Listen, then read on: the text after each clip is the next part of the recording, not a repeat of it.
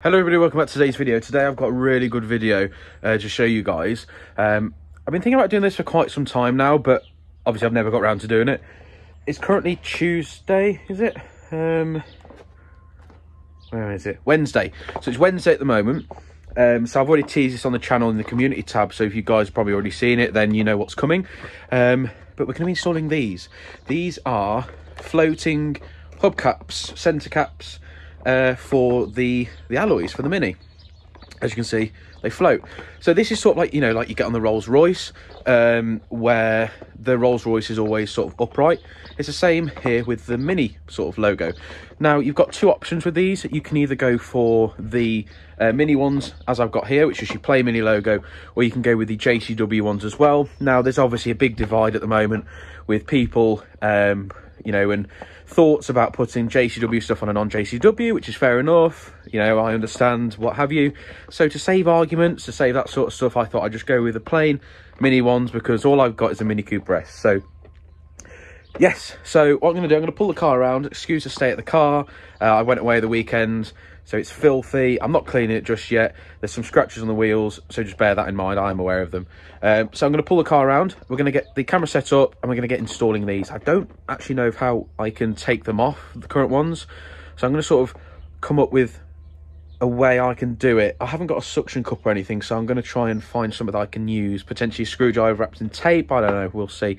Yeah, so I'm going to pull the car around. We'll get set up, and I'll show you how to install them. Right then, so these are the hubcaps. This is how they come in the box. Again, you can get the JCW ones if you want. There isn't anything underneath, but the way these work, it's actually quite well. It's cool, but you know, it's very simple. So you've got the faceplate there, as you can see, which yeah, spins around very freely, moving actually, which is really nice. So it shouldn't get stuck. If it does get stuck in any position, like if you get grit there, I'm sure you can use a bit of WD-40. But yeah, they're great. Look at them. So all they are, it's like a little counterweight on the back. So there's a shaft sort of thing that runs through the middle, which is attached to a counterweight. And yeah, the counterweight obviously being heavy, sits at the bottom. So yeah, it's always at the bottom. Yeah, so these just clip in the place of the old ones. I'm not too sure if the JCW ones are bigger than these in diameter. I know these are 112 mil, so I know these are 112 mil in diameter. So yeah, I know these will fit, but I'm not sure if the JCW ones are bigger or not. But yeah, how cool are they? Again, yeah, just a counterweight on the back. I'm sure you could, if you wanted to, get some WD-40 in there, potentially some 3-in-1 if they do get stuck. But obviously with them being new, I don't think I'll need to. So I'm going to pull the camera out. I'm going to pull the car around. We're going to get to installing these. Right then. So, need to get that off. I've got flat-headed screwdriver here wrapped in some tape. I'm going to get these wheels refurbished at some point. You know, they're not the best looking, but so I'm going to get a flathead in here.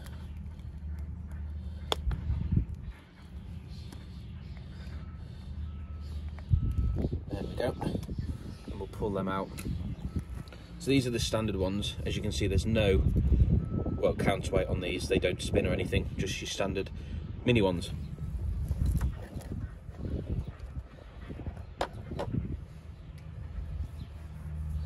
So we're going to get our new counterweighted one. We're just going to slot these in, like so. Look at that. Oh, wow.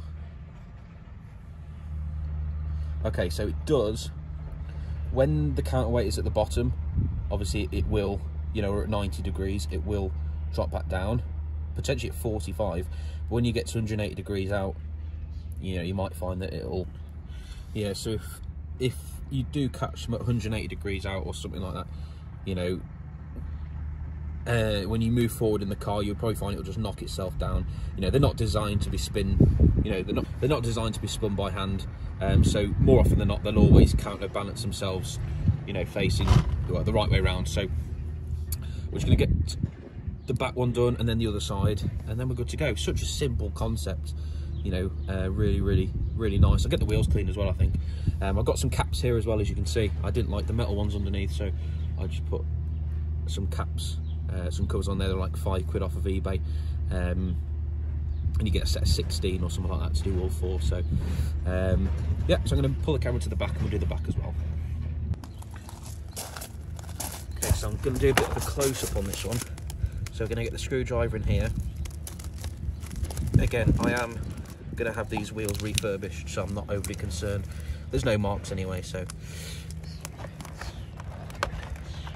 we're going to get our newer counterbalanced one as well. I'm going to clip this in. There we go. And there we go, it'll counterbalance itself. As you can see, how cool is that? I'm going to quickly do the other side as well. Okay. And we're going to go in, pull that out. So simple to do.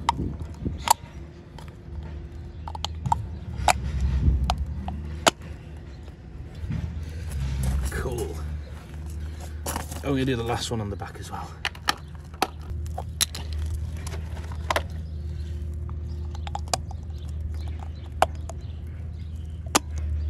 Look at that.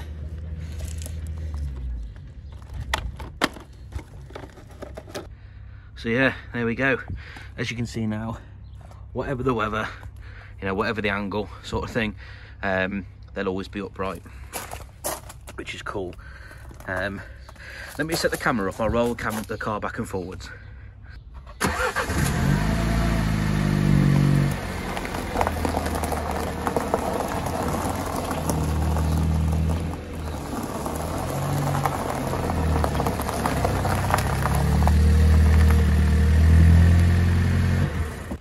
So there you go, you get the gist of it. Look at the state of them. I do need to give the car a clean. Like I said, I was away at the weekend. The weather's not been too good. I mean, it's sort of starting to get a bit sunny now, which is nice. So yeah, there we go. All good to go.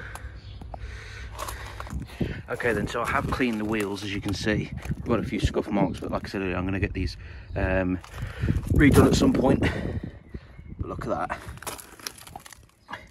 Look how cool that looks.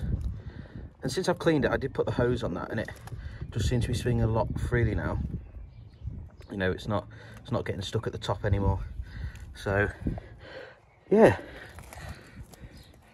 they're great. So what I'll do, hope you guys like them. Well, I do anyway. What I'll do is I'll drop a link in the description where you can get them. They are actually on eBay, so if you just go on eBay and search for mini F56 floating hubcaps, you know, you get them all on there. There are sort of different ranges of prices.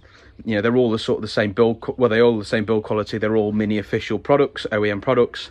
I picked mine up for, I think it's about £40. So, you know, they do range from 40, 50, 60. You know, I've even seen them go for about £70. So if you do your looking, you know, you'll be able to pick them up at a decent price. That door's shutting. So guys, I'm going to end the video here. They're fantastic, really good, really worth the money as well, I reckon. So only time will tell, you know, see how durable they are. They are an OEM product, so I'd imagine that they'll be quite sort of long lasting. I'm not sure how often we'll have to oil them. If we will need to, I don't know. So, but guys, I'm going to end the video here. If you like the video, click like. If you want to see more videos in the future, hit subscribe, follow by the notification bell, where you'll be notified whenever I upload a new video. Anyway guys, thank you for watching. I shall see you all in the next video.